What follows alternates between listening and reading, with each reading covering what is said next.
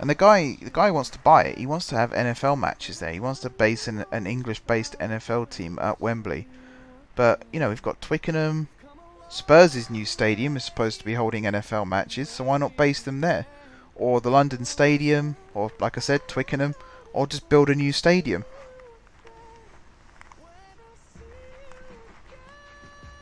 Just seems really stupid. It's Wembley Stadium. It should be home to football and no other sport.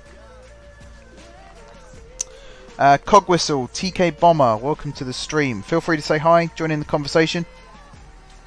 If you want to request a song, if you wait in the... if you take part in the conversation, you will earn credits, which you can then use to request songs that are playing.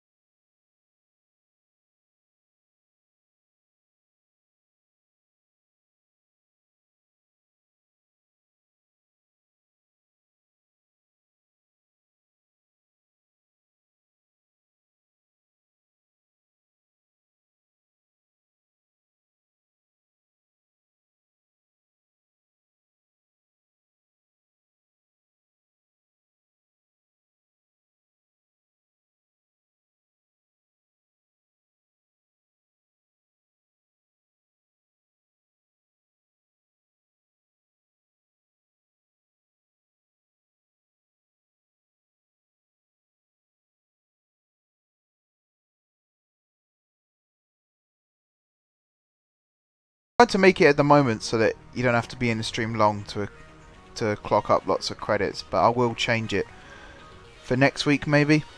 There's loads and loads of games that I want to stream over the next few weeks.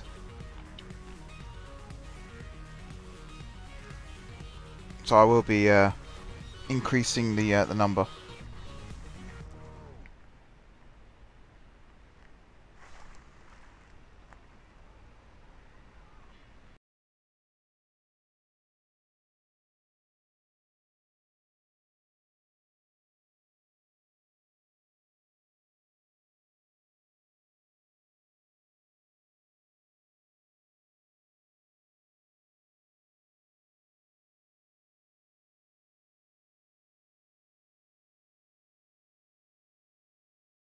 Right, what's this? Tactical, yeah, don't need to worry about that. More clubs making offers for my players. I wish they...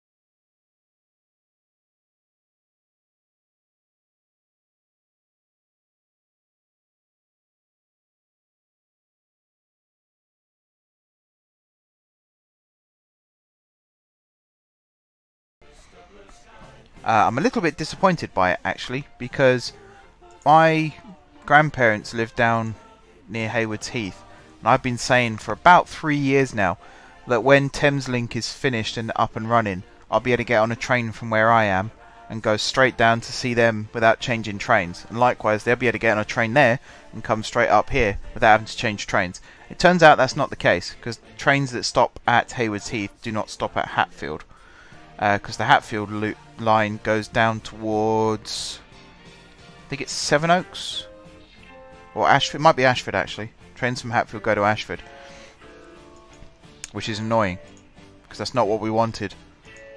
I don't think anyone in Hatfield, or Welling for that matter, was sitting there thinking, oh, I really wish I could get a train straight to Ashford International, because we just get a train to King's Cross and get on the Javelins.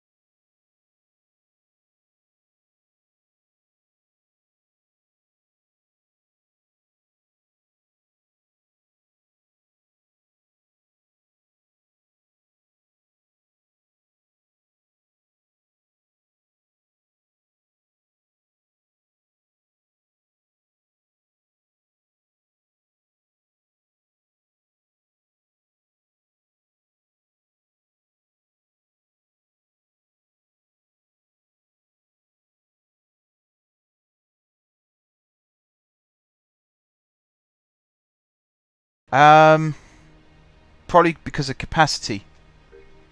Because they're Peterborough to Horsham, or at least Peterborough to King's Cross, is on the East Coast Main Line, whereas Cambridge is on the Cambridge line, I think it's just called. I think it's as simple as that. So between Hitchin and Cambridge it's just 2-track, whereas between Huntingdon and London it's 4-track.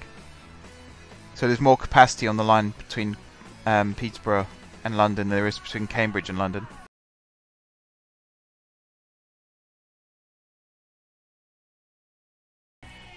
I think also because Cambridge has bay platforms. I might say Peterborough has more facilities for terminating trains, but that's not true at all because Cambridge has 2 bay platforms on the southern end.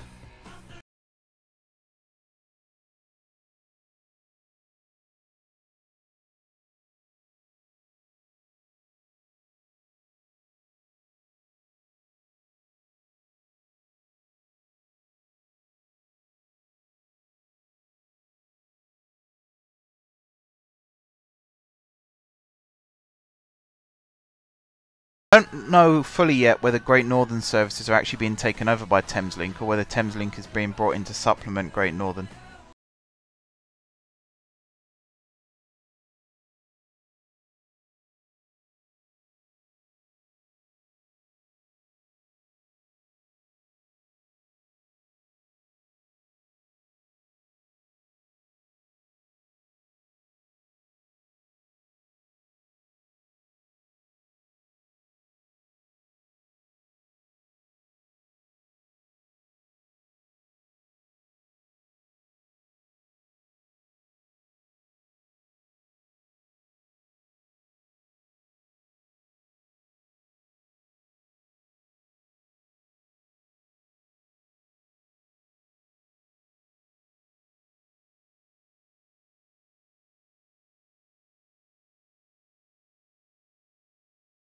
Position, swings it in, very nice cross. Wilson with the header. What a finish that was.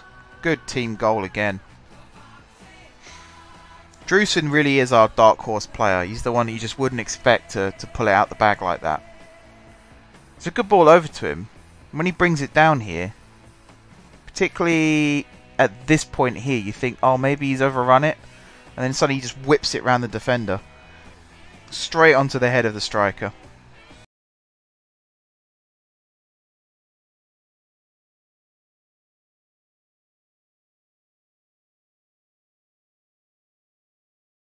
Trains running on the other routes. They couldn't get any more 12-car trains to run it any more than 60 minutes.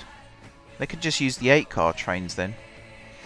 I don't get that as a reason, because they ordered the trains like 3-4 years ago, so they must have known how many they would need.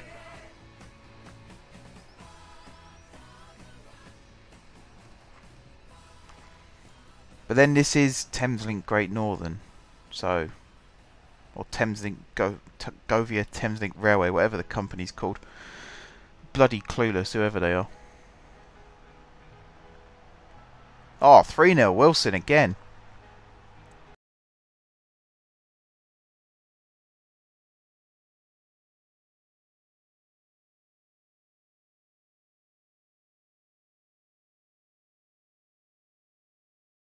Line. Yep, Drusen.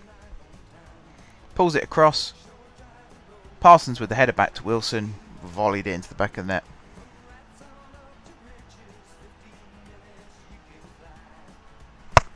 Yeah, pretty much all the Thameslink trains have been delivered now, so there's no excuse as to why they can't run the services they've promised.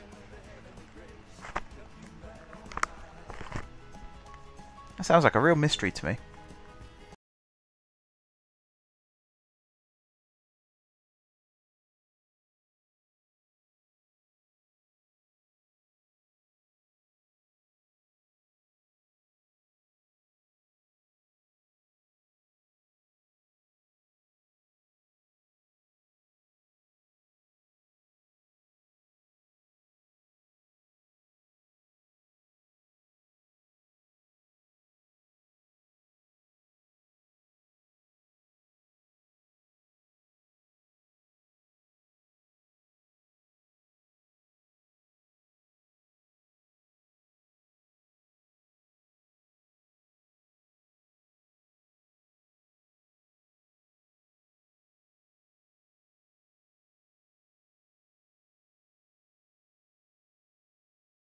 Well, I know how the trains work.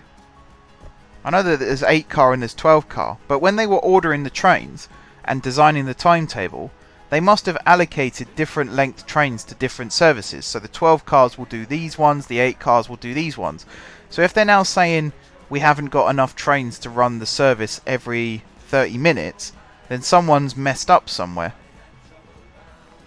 Like, someone's not done their job properly, because they ordered 115 new trains. Was it 55 8-car and 60 12-car, I think it was? I think that was the ratio. So they ordered a fixed number of trains with fixed number of cars per train.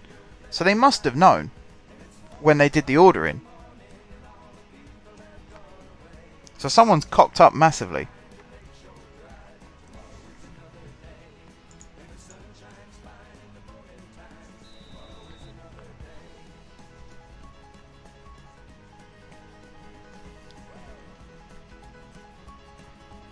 Alright, 4-0 half time. We are absolutely running away with this. McConnor might have missed the easier chance beforehand, but from that free kick he smashed it straight through the crowd into the back of the net.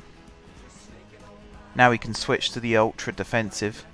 Douglas Pringle has come on to play centre back for Drusen.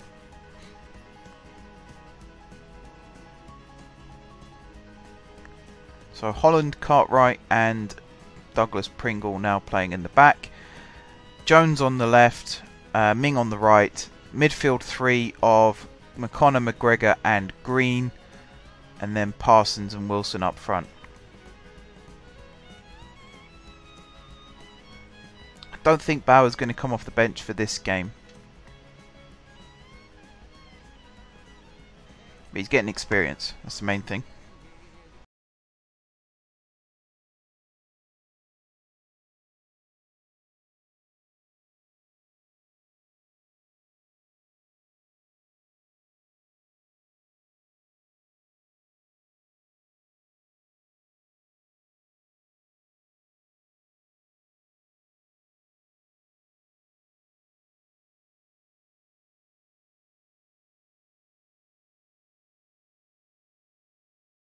All the core stations are obviously able to accommodate 12-car trains. And then the main stations on both the Bedford route and the Peterborough route, and of course the Cambridge route as well, they've all been lengthened to fit 12-car trains. At least 12-car trains, because we already had 8-car trains running here. So station like Hatfield station is more than capable of accommodating 8-car trains. They might have added to put a little extension on for 12-car.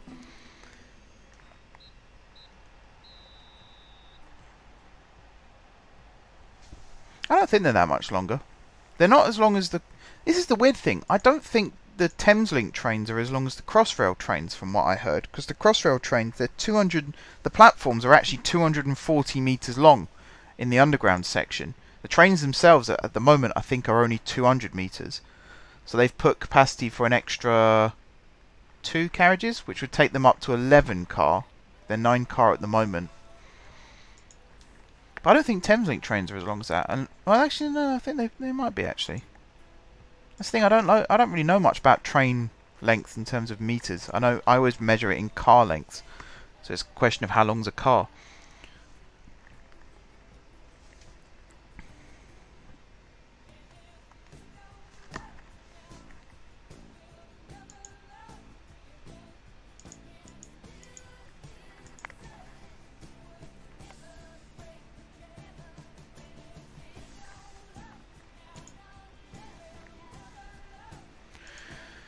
Alright, Wilson is definitely turning it up now.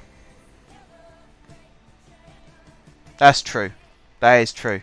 This is where the cultural differences start coming in. Because for me, I'm used to seeing 8-car trains. All the train routes out of King's Cross are at least 8-car, pretty much.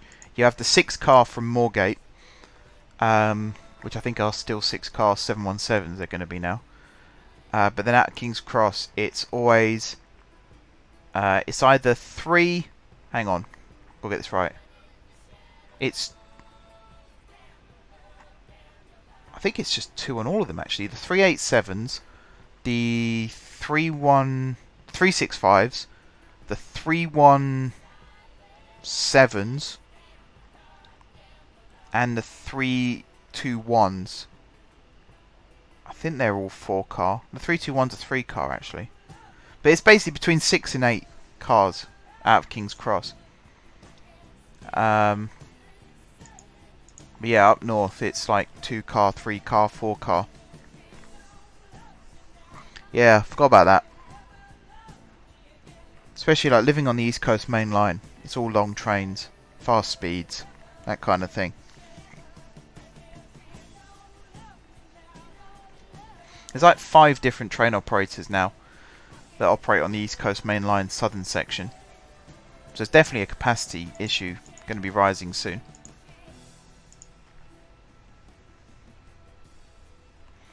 They still have 317s, to my knowledge. But then, as I say, it's been a long time since I travelled on the train to London. Like last summer was the last time I went. So they might have got rid of them now. I know they're starting to get rid of some of the 365s, but not all of them. The 321s, a lot of them have now transferred, but I think they've gone up to ScotRail. And the 317s are just going wherever anyone will take them, to be honest. And hopefully the 313s get gotten rid of soon as well when the 717s come in. I will not miss the 313s. They are very ugly to look at and they are very ugly to ride. Awful trains.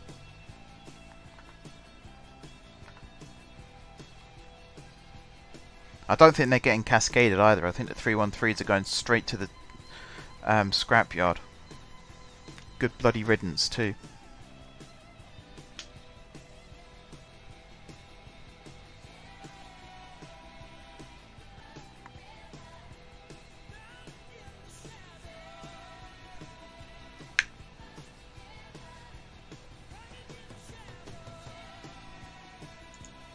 Just realised what song's playing. It's the old F1 theme tune.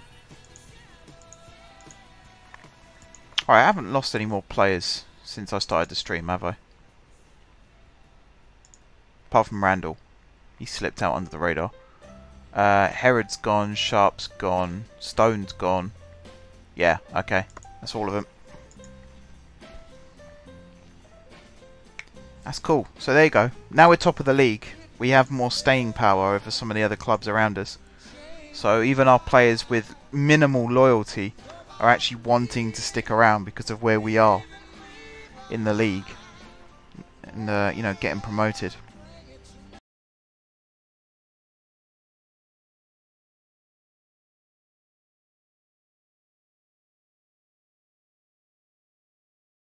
Gosh, the 700.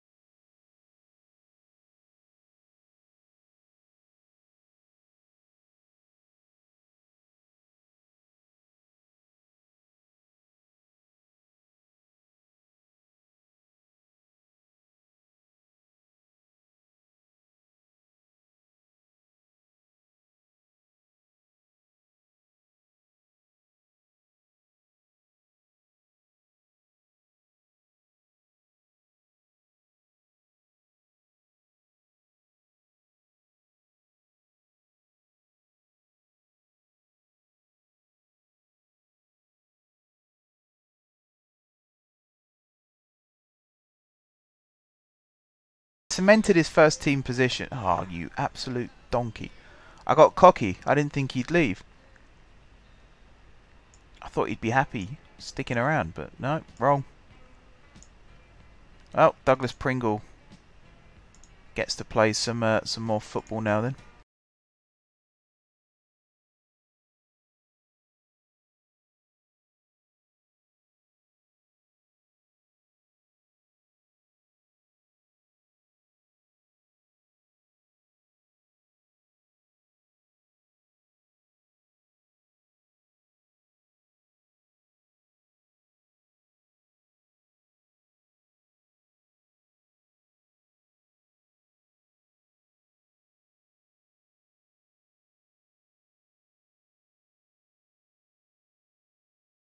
I'm definitely going to try and tie down McGregor now then, because that's got me on edge. He doesn't count as one of the players that I'd try and hold on to though, because I didn't make him.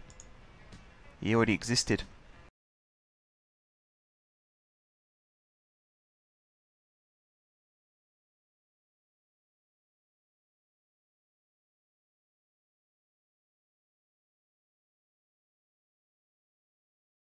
Oy. He's rejected. Right, oh well. We got a match. We got a match. Southall.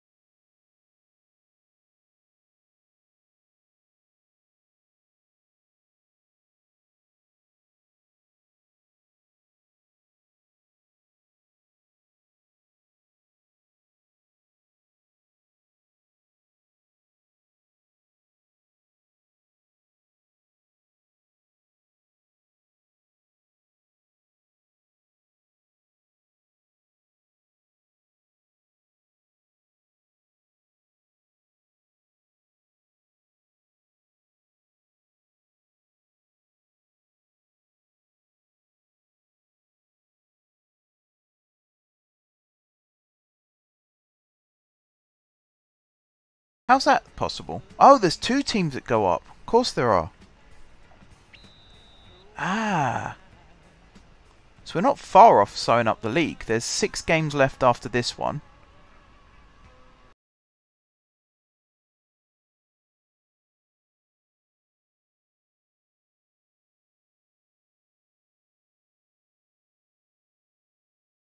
Yeah, we're 11 points clear with 18 to play for after today. So assuming we win and second place wins, then we'll still be 11 points clear with 18 left to play for. So 2 games, 3 games. So 3 games after this game, we can sew up the league as well. But today we can sew up promotion. Cool. Let's do it then. As if the players needed an extra incentive, a chance of promotion.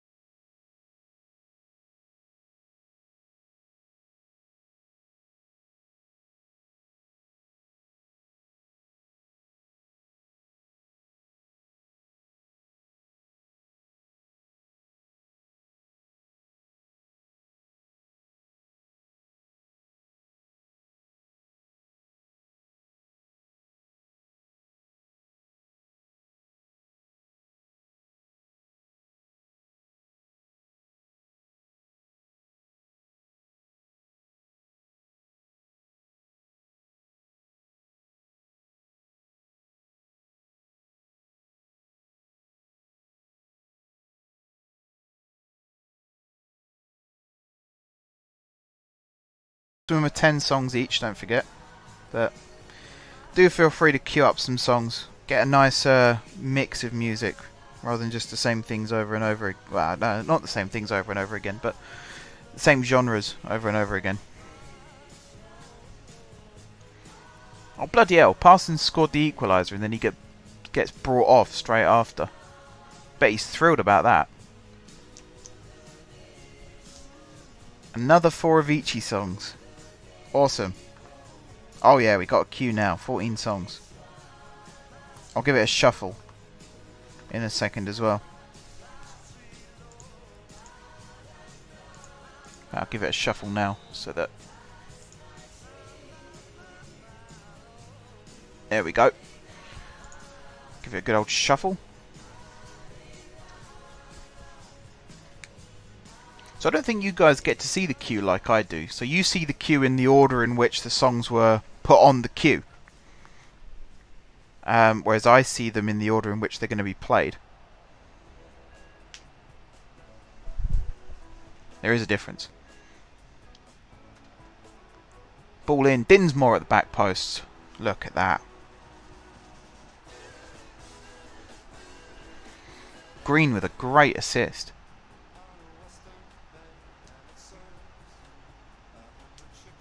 I'm not a fan. Play me Bruno Mars from like 2010 and I like it. Play Bruno Mars since Uptown Funk came out and I'll chuck the stereo through the window. Something about that song just changed him into a massive, massive egotistical idiot.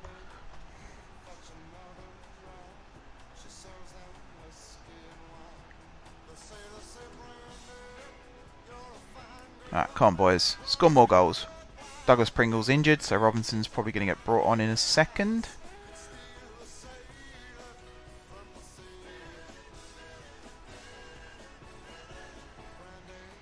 Green with a little reverse. Unfortunately, the defender got his foot in, so Dinsmore couldn't quite pick it up as intended. And that was not a very good ball into the box there from McConnor. I think it was McConnor.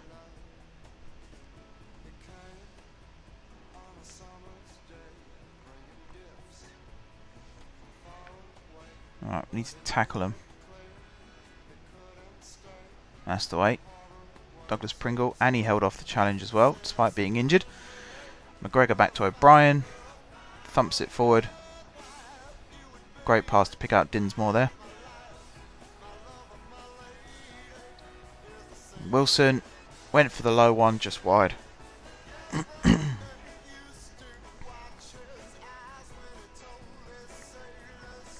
Big boom kick forward from their keeper.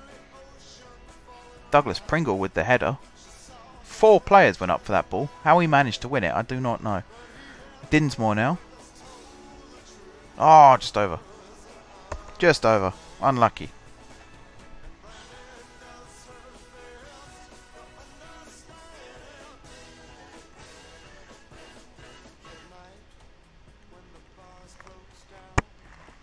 I'm hoping we'll grab at least one more before we go into defensive mode, because they're going 3 up front and that makes me a little bit nervous.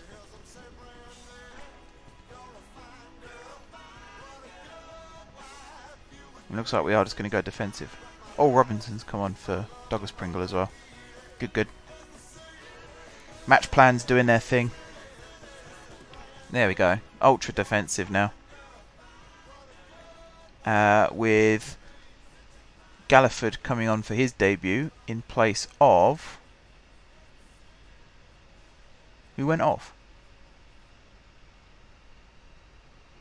Oh, Dinsmore.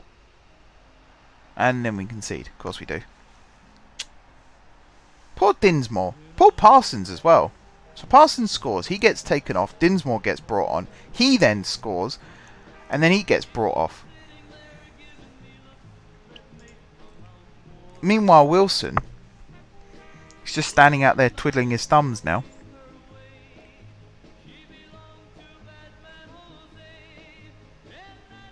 Shouldn't we be switching? There we go. Trying to get back into this. Back into the lead now. I like this song. It's a nice song. I was brought up on music from this era. So when these films came out, I was in my element. Like most people my age were being introduced to this music for the first time, whereas I'd already like listening to it for 20 odd years. 2-2 draw. That's really disappointing. Really disappointing.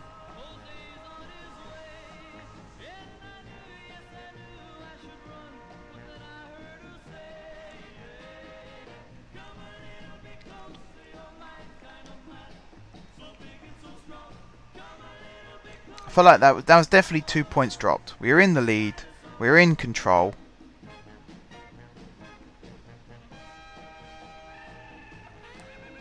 And we just threw it away.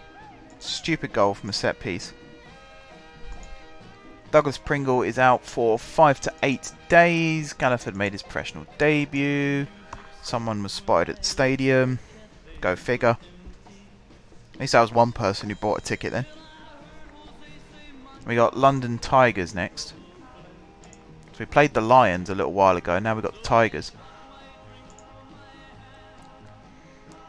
We've set a new record for unbeaten.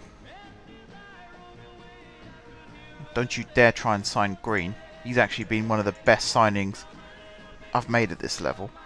He's really impressed me this season. The fact that he's keeping Johnston out of the team as well tells you all you need to know. I will bring Johnston back in soon, when he's learnt his lesson. Alright, everyone in the chat, you should have just been given 5 credits, so you can all put 5 songs onto the playlist if you so wish. Any songs that don't get played tonight, hopefully will be saved and used for the next stream. Which will probably be... And I might stream over the weekend. It won't be this. It won't be Football Manager, it'll be some other stuff. But maybe if I play like GTA over the weekend.